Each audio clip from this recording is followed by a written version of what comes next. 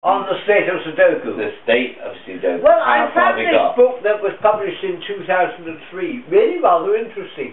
It's not that it's difficult, but it has a different approach to Sudoku from most other books. So, in fact, I've done about 150 in that book this week. 150 this week? Yes. Are you happy with this book or not happy? Yes, I find it quite interesting. But it is easy. Because it's so antediluvian, you see. It's before the great craze for Sudoku actually came in. Before your good craze. Heavens!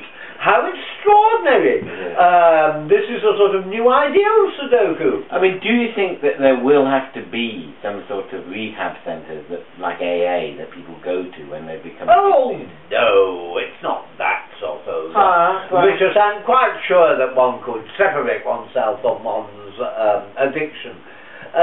Just on top of a hat, really. It's in a mixture of pencil and ink. Yeah. And the things that I'm absolutely sure of, I do in pencil first of all, and then I enter in ink, and then I try various things out in pencil, and if they're wrong, then I rub them out and start again. Do you ever use coloured crayons?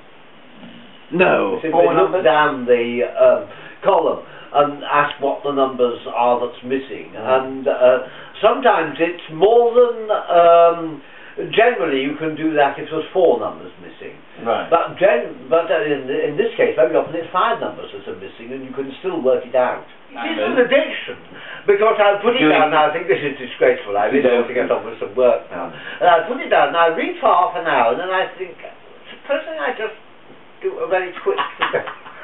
And do you just do the one then, or not? Well, I do one and then I'll do another one, and then I think, well, I want to go back to reading now. So I go back to reading. Then after another half hour, then I'll think, it's a long time since I did this. And do you find that you twitch a little? Twisting? Twitch. Twitch? Oh, I don't twitch. No, it's not like that. It's just an intense desire, actually. Well, Argy looks at me in despair, really, with Sudoku. He really doesn't like it at all. Whereas reading, he always thinks, well, I'm able to distract him if I make enough noise or make myself enough of a nuisance, as it were. But Sudoku, he knows that I'm dead to the world for the next 10 minutes, as it were. He doesn't look as if he could be a nuisance to anybody. 10 minutes? Well, that's all it should take, really, a Sudoku, at the most. It is responsive. I said, he doesn't look as if he could be a nuisance to anybody. Oh, he can be a fantastic nuisance.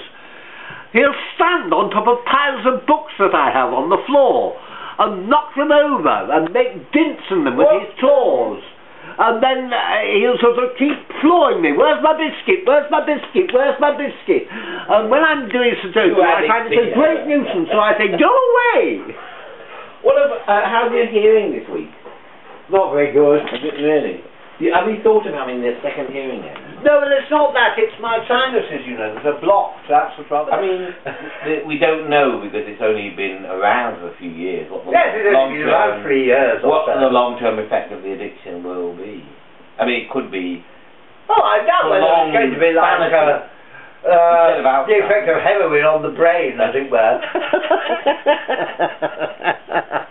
Well, I do find it almost irresistible, I must say. Brian Nellist, I can handle it. I can handle it.